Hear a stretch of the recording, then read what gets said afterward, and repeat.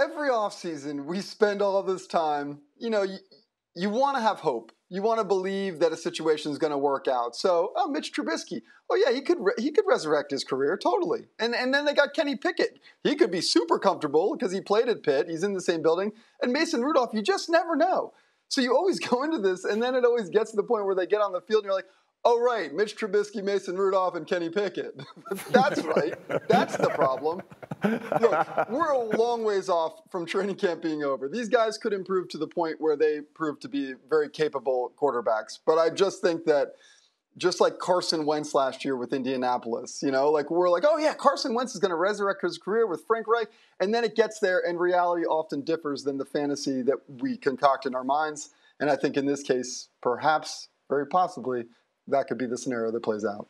Mike T, do you expect the Steelers to get more out of their quarterbacks this season than they did, let's say, last season with Big Ben?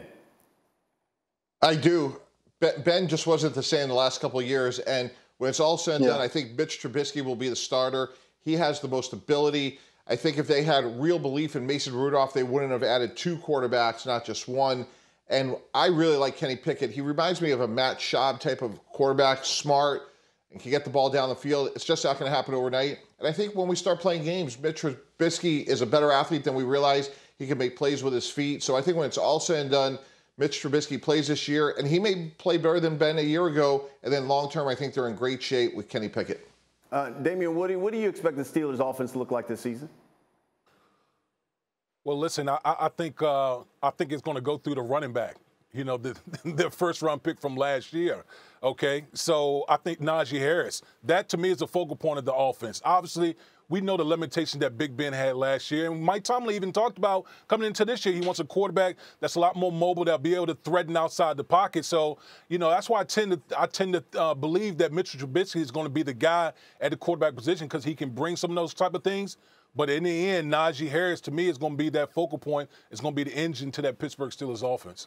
Hearing that, Mike T, it takes me back to something you did when you were with the Jets. You think that the Steelers will regret what they did in the draft, getting Pickett this season when it's such a quarterback-rich draft coming up this next season? Maybe they should have went, let's say, offensive line in the draft instead and then wait for the following season to go get a quarterback.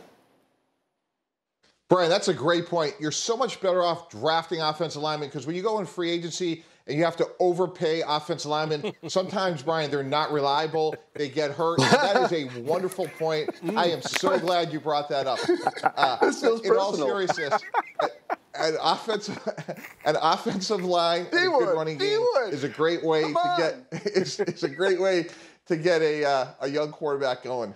Look at Big Wood. He loves that. And I know he's like, yes, absolutely. Hey, Jeff, don't worry. He not asking how many times they ran behind me when I was with the Jets. That's all I got to say. That's all I got to say.